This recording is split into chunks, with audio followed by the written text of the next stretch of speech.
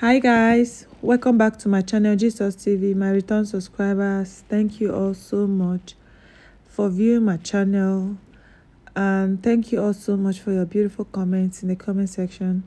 My return subscribers, I really appreciate you all. My new viewers, please don't forget to subscribe to my channel, and I won't forget to say you're welcome. And please also turn on the notification bell so you get notified anytime I post a video. Actually, Queen Naomi's outfit is looking beautiful. I mean, she's looking dazzling in all her outfits. I mean, she's always looking gorgeous. So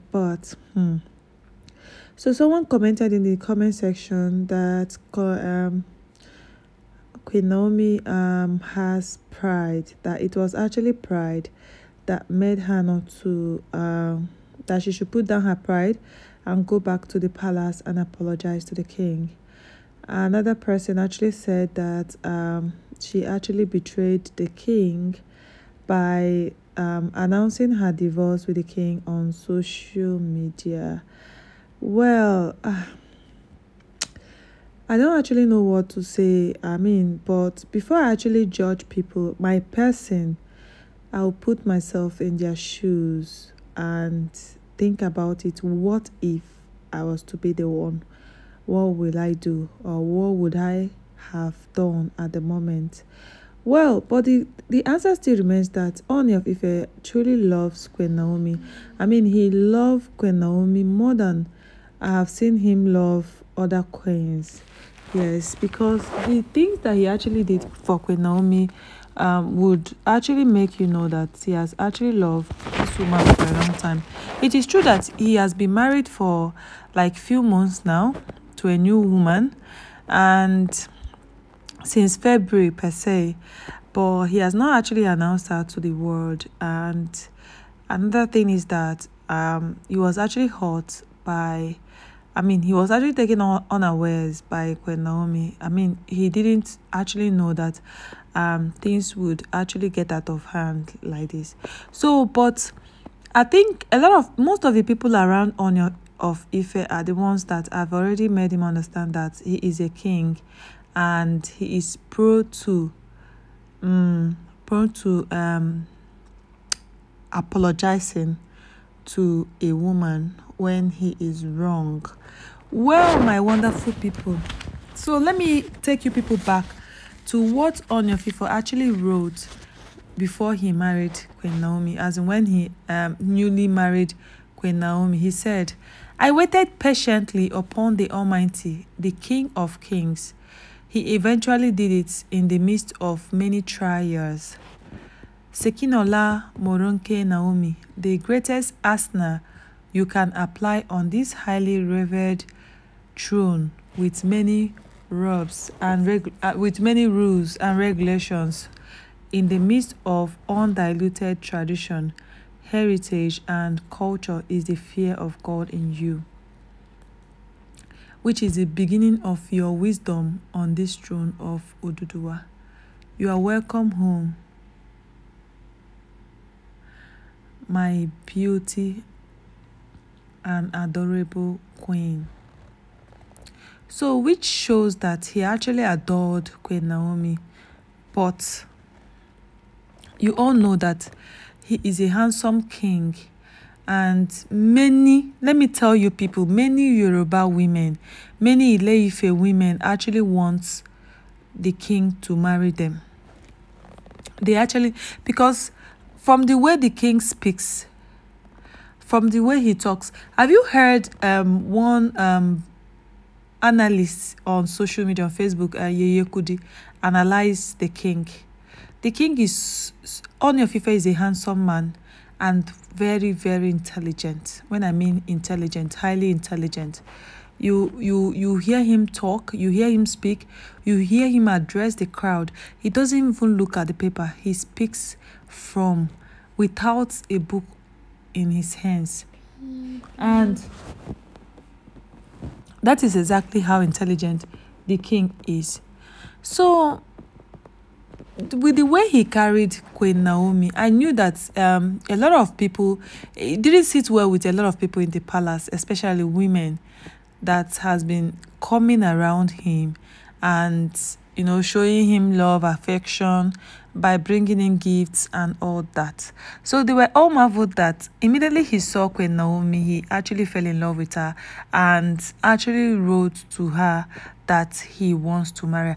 This is something he couldn't, he didn't even do that in front of Queen Naomi because he didn't know how she was going to feel. Actually, Queen Naomi brought the gospel to the palace, but the king wrote to her to ask her to marry him. Do you understand? Which shows that he actually loved her, didn't know how to approach her. Well, my beautiful people, but you all know that most people must have filled his heart with hate and all that. Normally, when a man or a woman offends, when couples offend each other, things really used to get out of hand. No marriage is perfect.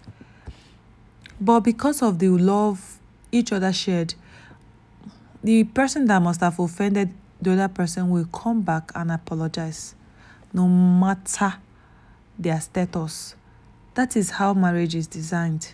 So, but truly, it is true that most people in the palace, or most people that actually loves the Oni and want to keep him for themselves and want him for themselves, will not actually allow him to go and apologize to his wife and all that.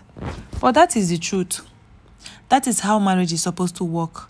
But the truth is that the people that advises the king will tell him there are many fishes in the ocean, pick one.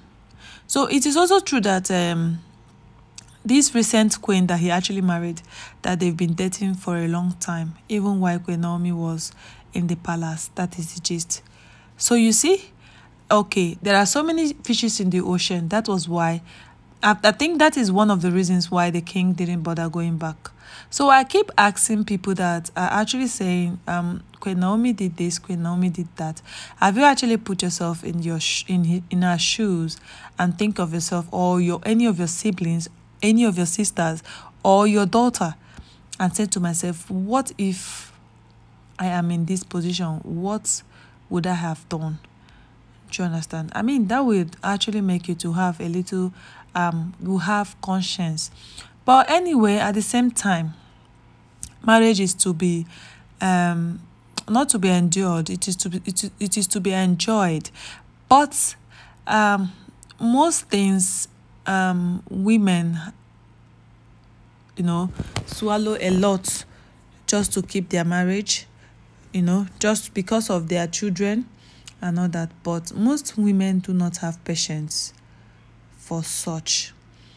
But don't forget, Queen Naomi, when she left the palace, might not have or when she did the announcement, she might not be thinking that, okay, it would have gotten to this extent that the king won't come back to apologize. That is the real fact. But the truth is that she actually forgot that the king has so many advisors in the palace, and a lot of them will actually be happy that the marriage didn't last, and they will advise him to pick another person and to move on. But in conclusion, I just wanted you people to know that Queen Naomi is actually the only woman the Oni can or would have loved to an extent. Yes, because he actually did a lot for Queen Naomi. That is a fact. Following her to night vigils, allowing her hold her crusade, allowing her hold her fellowship in the palace, and so many things that a core traditionalist wouldn't have done if not love. That is a fact.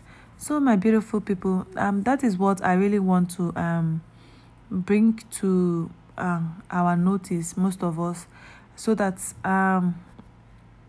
you all know how much the king actually loved Queen Naomi, how he actually displayed his affection for Queen Naomi even in public.